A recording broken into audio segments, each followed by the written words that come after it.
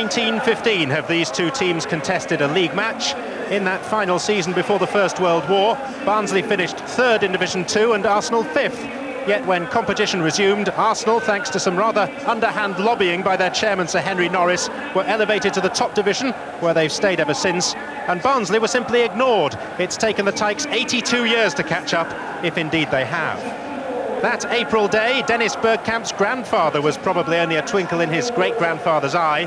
On this occasion that so emphasises the inequalities of life in English football, it's perhaps worth pointing out that the non-flying Dutchman cost twice as much as the entire Barnsley team. After 5 league defeats in a row, Danny Wilson has swapped around his personnel. Dave Watson is preferred to Lars Laser in goal. Neil Thompson appears for the first time this season, and the South African Eric Tinkler plays as sweeper in the midst of the Premiership's most porous defence. Arsenal, by contrast, are unchanged. Between them, Wright, Bergkamp and Overmars have contributed all but 2 of the team's 23 goals. Bergkamp, though, like Steve Bold, is only 1 booking away from a 3-match ban. Cynics might suggest Barnsley need divine help on an occasion such as this. Well, they have called on Moses, A.D. Moses, that is, to keep the Red Sea at bay. He'll mark Overmars. Just back from a Cup Winners' Cup assignment in Bucharest, Peter Jones is in charge today. Never mind the likes of Overmars, I'd imagine Barnsley would be over another rather closer galactic object if they managed to avoid defeat here today. But apparently unequal struggles are, after all, the essence of football's appeal. The odds tell their own story. Just in terms of today's result, 9-1 against Barnsley winning. Arsenal are 9-2 on to win this game. But Danny Wilson has upset the odds before, and wouldn't he love to do so again?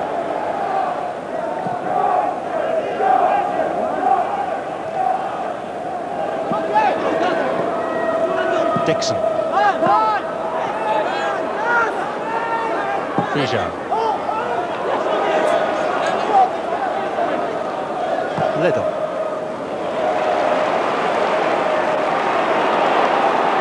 A.D. Moses. Sheridan.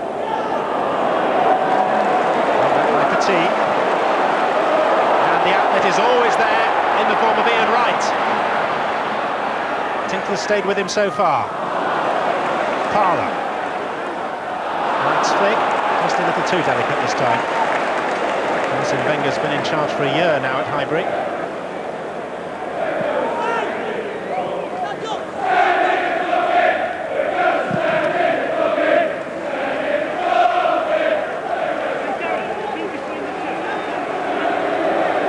Dixon's throw.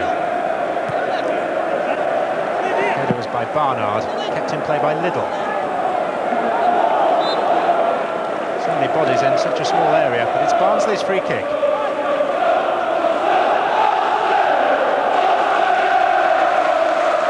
After what we've seen so far, it will create quite a stir if Barnsley were to take the lead. In fact, a minor earth tremor might be a more appropriate simile. Thompson's free kick. Dazeo! Good save! Oh, and across the face of goal by Liddell, and so nearly turned in by Ashley Ward. The earth so very nearly did move. Liddell. And Winterburn getting the ball stuck beneath his legs just for a moment. Bergkamp. Was that out of play? It was, you know, it's a corner. Now this was the moment. Is there nothing that's beyond this man at the moment?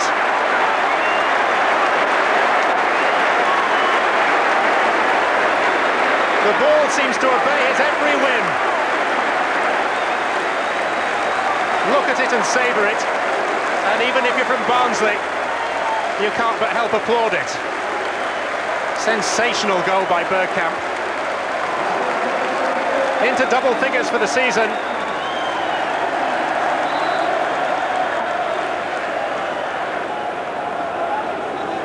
Thompson.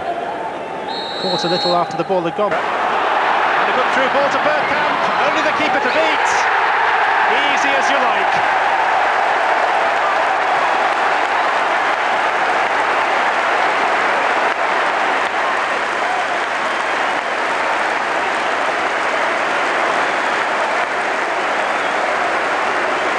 would be grossly unfair to his 10 colleagues to suggest that Arsenal are a one-man team, but it would be entirely fair to say that one man is dominating at this moment, and that man is Dutch. He's brilliant, and his name, as if you didn't know it already, is Dennis Bergkamp. 2-0, both to him. It is with him, but it's Ray Parlour all the way off the post, and Ian Wright denied as well. There was a question mark as to whether Ian Wright, in fact on the far side, was offside as the move unfolded. Parlour was distinctly unfortunate.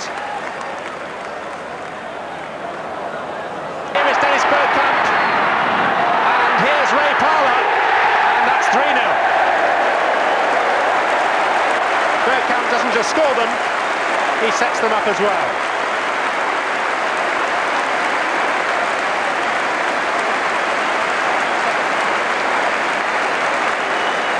That, I fear, is the end of the contest, and it's come prior to half-time.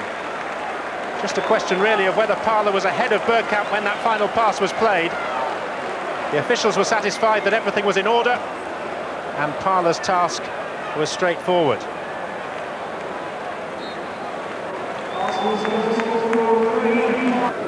Vieira for to Petit. Right, lurking ominously from Barnsley's viewpoint, at least in the middle. Vieira. Little was in the way.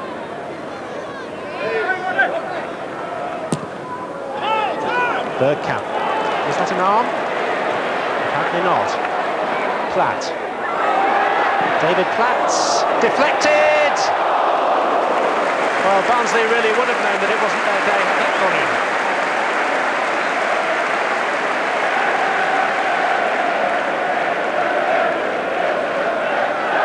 Came off Eric Tinkler.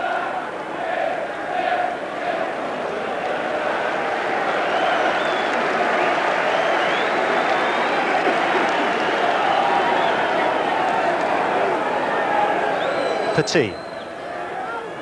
Platt! Didn't score first time round, but from the set piece, David Platt contributes his first goal of the season to the Arsenal cause.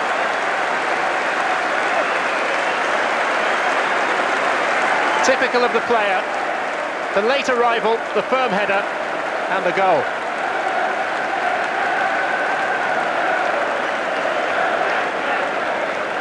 What's all remarkable is that he was a comparative minnow amidst the giants of the Barnsley defence. Now,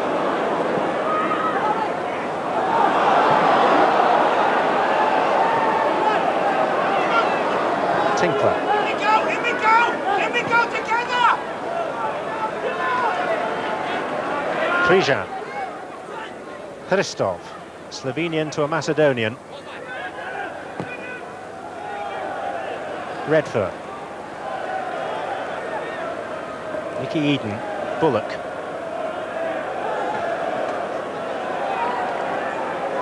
Taseu, all too easily dispossessed by Vieira, and this is Winterburn.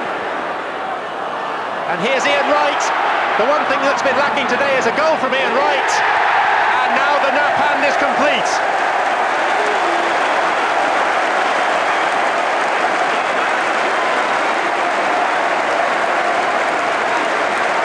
Ian Wright goal seems to set some sort of record, and it's perhaps worth recording that this is the 300th goal of his club career.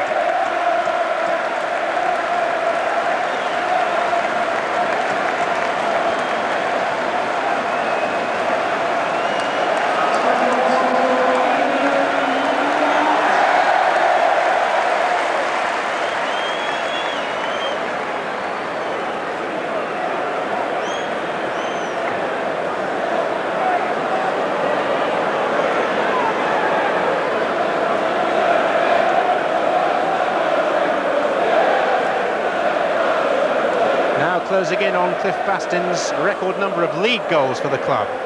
23 to go to equal that.